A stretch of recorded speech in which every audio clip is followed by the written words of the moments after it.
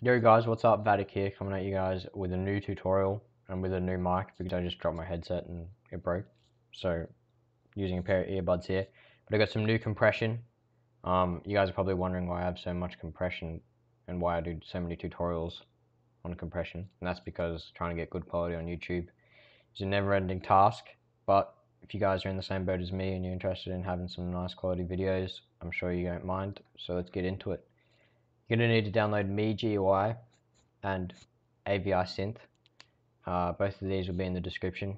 Download them, install them, and once you've done that, you'll be ready to go and follow the tutorial. So here we are in Sony Vegas. I'm just going to go over a few things that we can do to trick YouTube into giving you higher quality than usual. If you have a look at my project properties here, it's 1920 by 1080 and 29 FPS. So my frame rate's 29 FPS. And what we're going to do is, after it's all done and you're ready to render it out, select the area you want, and we're going to actually bump those up to 2560 by 1440 and 45 FPS. So change both of these. It's pretty simple to do in After Effects. You'll be able to find the parameters and fill them in pretty easily. The reason why we do this is because 1440p unlocks a higher bandwidth on YouTube's settings, I guess. And the same with 45 FPS. After you go over 41 FPS, you get a higher bandwidth unlocked on your video. So these things are going to trick YouTube into giving you higher quality than what you would usually get, and that doesn't mean that you have to watch it in 1440p to get higher quality. It also increases the bandwidth even when you're watching 1080p. So this will just increase your quality overall. Now, one other thing, seeing that we're going to be using meGUI to do our compression, you want to make sure that you don't include any audio when you render it out, because we're going to have to render out the audio separately and splice them together at the end. It's a bit of a pain, but meGUI is worth it in terms of how you can modify the x264 codec and get high quality. So save that, make sure you have a preset so you don't have to do it every single time. Decide where you're going to save it. I've got mine in a tutorial folder. That'll do. Render it out. Once it's done rendering, we're also going to do a second render with just the audio. The best settings for that, just go into Microsoft Wave.wave and customize the default template, 48,000, 16-bit depth, stereo, channels, PCM uncompressed. That'll be right. Now just save this as audio so you know what it is. Render that out, it'll take a split second. Now we're ready to jump into meGUI. Now meGUI, it's a very bare bones compression program, but it's also a little bit confusing, but I'll get you guys through it pretty easily.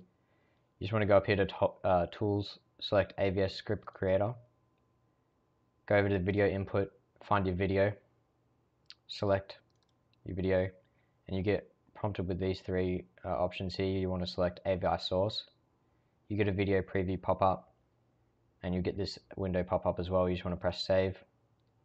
Video preview will pop up once again. Close it again. Now we're ready to decide what we want to do with x264. So press config over here, and you want to copy down all of these settings. The things that I've found with meGUI that have improved my quality is enabling the 10-bit encoding. This quality here, the lower it is, the higher the quality. So 10 is pretty good. It gave me 200 megabyte on a 25-second long clip. So that's relatively large. If you're happy to upload more than 200 megabyte on a 25-second clip, make it lower and you have better quality. And the higher it goes, the worse the quality, the smaller the file size. I move this all the way over to placebo. I think it's still better than very high, so do that. You can select some tuning. Animation, film, and grain are all pretty decent. I obviously choose film here because I found that gave me the best quality on the clip that I made. And just make sure this is set to constant quality. Now we'll go a little bit more in depth. You're going to have to click Show Advanced Settings here, and we'll go over to Frame Type. I'm going to completely disable deblocking and CABAC. It will take me a while to explain why, but it gives you better quality. And also we're going to increase the number of extra iframes to 80. The reason being is that it gives you more reference frames for when the scene is being cut, and the x264 is basically going to have an easier time compressing it as it goes through cuts, and you have better quality after a quick movement and stuff like that. So I think that's pretty much all that I changed in here. Everything else is pretty much as normal. All these rate control, analysis, and miss settings are pretty much completely as is, default settings. Once you're done, just press OK. Now, that's the video section completely finished. We're all good with that. Now all we need to do is go over to audio and input the audio that we rendered out, our .wav. Select that. That'll come in. You can configure the compression if you want. It's usually on 160. YouTube allows up to 192, so I would recommend putting it up to 192 if you want some better audio quality. And other than that, you're pretty much ready to go. You're just going to press auto encode. You want to make sure you select no target size, so it can become as big as it needs to be in order to keep the quality. And you just want to select where you want to place it with this. So you can press save on your desktop, press Q.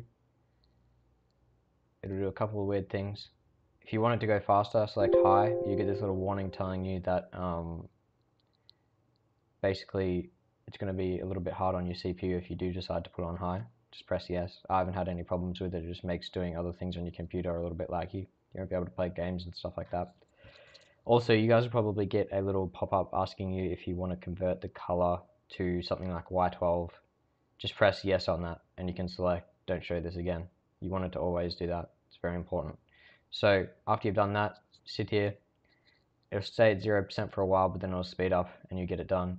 It takes quite a long amount of time, like a very, very long amount of time, especially depending on how long your edit is.